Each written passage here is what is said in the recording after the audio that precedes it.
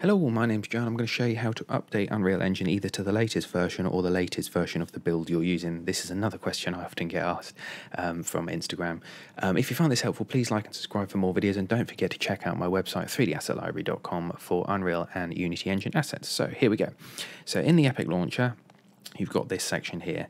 Now this is very similar to installing Unreal Engine. So say we want to install 427.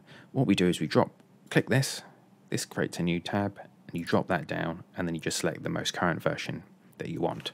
Now, there's also updating the current build you're using. So you can see here I've got Unreal Engine 5, and it's got this update button. If we click that, what that'll do is that'll update it to, say, 5.0.1 or whatever it is, and that'll update that engine. Bear in mind that this, depending on your internet speed, say before, can take 5 minutes or 5 hours, so bear that in mind.